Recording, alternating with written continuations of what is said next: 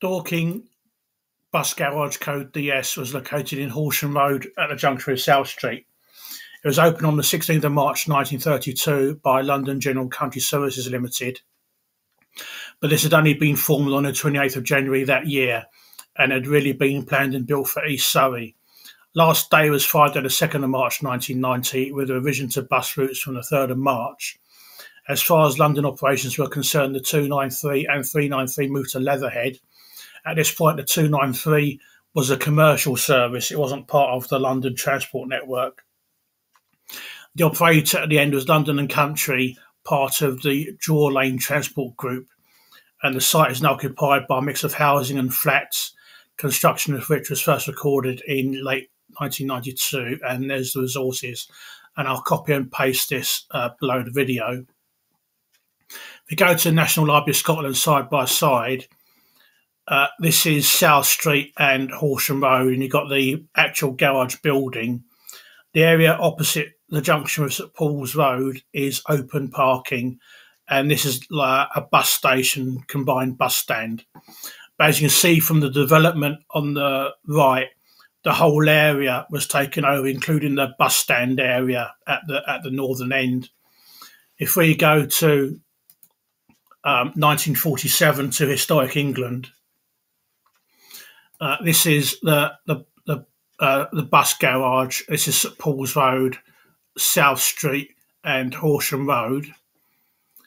This is from 1937, and this is Horsham Road, South Street, Queen's Head pub, and this is now the Majestic Wine Warehouse.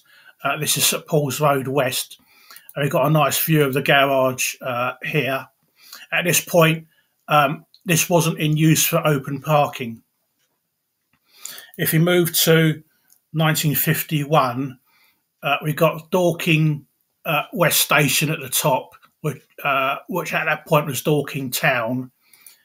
This was St Paul's, St Martin's Church. This was Dorking Methodist Church, and this is Dorking Bus Garage. And you can see this area opposite St Paul's Road West is now used for open parking. This image is from 1938, and we've got what might be a 414 on the stand. And this image is from 1937, looking south towards Horsham. And we've got the Methodist Church opposite the cinema, and we've got the bus garage, another view of Dorking Bus Garage. If we go to Google and to Street View,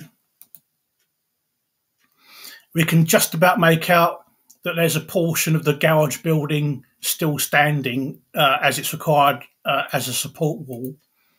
And if you move along South Street, obviously you've got the Queen's Head pub. This is the area where the 414 was standing. If you go down Horsham Road,